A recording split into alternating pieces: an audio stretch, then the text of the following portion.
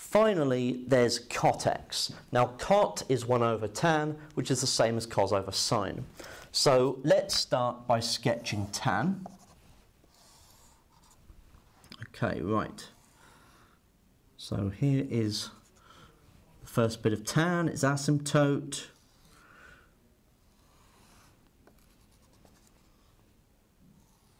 So it looks something like that. Okay, so here is tan from 0 to 2 pi.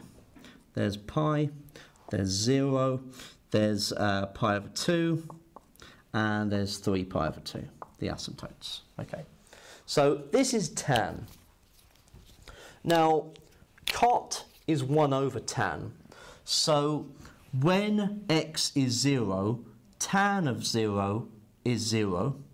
And so we have 1 over 0. So we must have an asymptote at the y-axis. Now, when tan of, well, when x is pi over 2, well, let's go for pi first. When x is pi, tan of pi is 0, and so we must have an asymptote at pi. And in a similar way, it's 0 pi and then 1 at 2 pi as well. Okay, so we have 1 at 0, 1 at pi, and 1 at 2 pi for cot.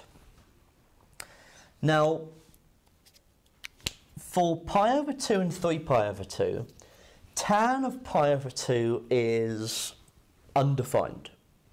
Okay, so in a very bad sense of mathematics, okay, absolutely terrible mathematics, it's kind of like having 1 over infinity, okay, and therefore we would expect to have 0. Okay, so if I take 1 over x and tend x to infinity, then the fraction gets smaller and smaller and smaller and tends towards 0. And so what happens is the curve is going through this point and this point as well. That was very, very bad maths that I was going on there, but it will do to explain how the shape of the curve works. So in order to go through that point and to tend to these two asymptotes, the curve could either go through this way or it could go through that way. Okay?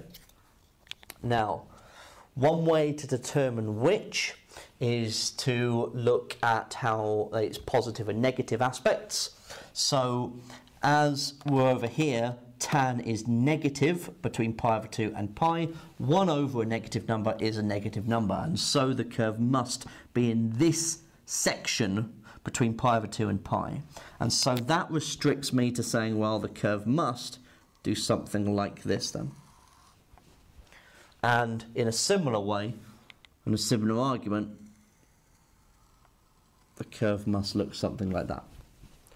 And so tan, cot rather, is like a reflection of tan, okay, in the y-axis, and also a translation along the x-axis. Okay, so this is what cot looks like.